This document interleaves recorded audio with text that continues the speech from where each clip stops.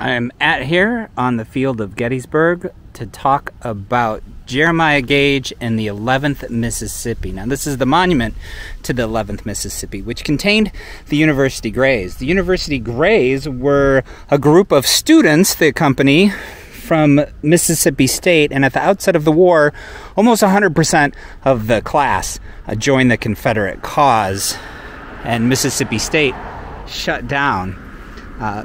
The University Greys took 100% casualties, killed, captured, wounded, during Pickett's charge on July 3rd, 1863. But that is another story. Today, I just want to talk about Jeremiah Gage. Jeremiah Gage was 16 years old when he joined the Confederate Greys. And on July 3rd, 1863, he found himself on the field of Gettysburg near this statue. And during the bombardment that morning, the cannonade between the Union lines and the Confederate lines, and we'll flash on over across the field. There's the North Carolina monument coming up, and you can see directly across the field, you can see a bunch of trees way over there. That's the copse of trees. So that is the high water mark of the Confederacy. And there's the North Carolina Memorial. And during that morning bombardment, the 11th Mississippi would have been hunkered down right here, including Jeremiah Gage. And so this is probably where Jeremiah Gage would have hunkered down when the bombardment started. It is just on the other side of a little ridge. He would have been protected, and everybody on the 11th Mississippi would have been just eating dirt, right? Digging in as best they can with their bayonets and their spoons and their cups just to get out of the way of that horrible cannonade. Jeremiah Gage, or Jer Gage, was, I guess, curious because he made the mistake of poking his head up to see what was going on, although he probably couldn't see much through the smoke and the flames. And Jeremiah Gage took a shot that turned out to be fatal. Upon his wounding, Jeremiah would have been taken to that farmhouse in the distance there, which was used as a Confederate field hospital.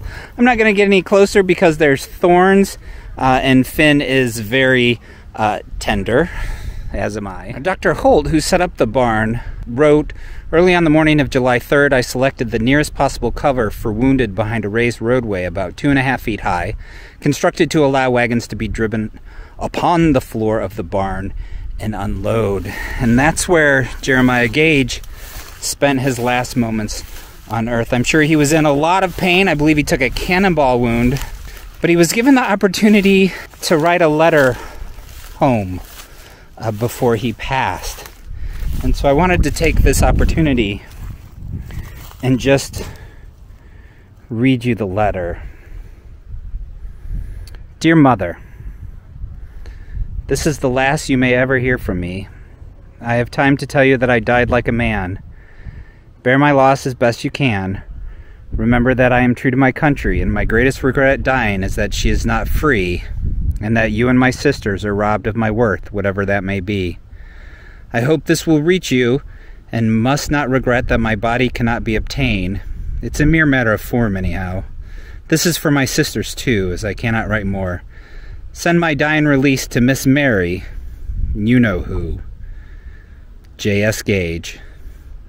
This letter is stained with my blood." And with that, Jeremiah Gage passed away in a barn in a field about 800 miles away from home on these fields in Gettysburg. Let me just take a minute and show you the ground that the University Greys in the 11th Pennsylvania, 11th Mississippi would have crossed on July 3rd. Like I said, they took 100% casualties. They did make it to that barn. They took shelter behind that barn as they went to the wall. But certainly, none of them made it back unscathed. But the 11th Mississippi is a story for another day. Gettysburg is a story of 170,000 Jeremiah Gages. They all fought for various reasons. think they all fought for home, for family, for state, for those behind, and for the men next to them. And so it's good that we can share stories like this and just maybe remember the people. This is Joe. Thanks for watching.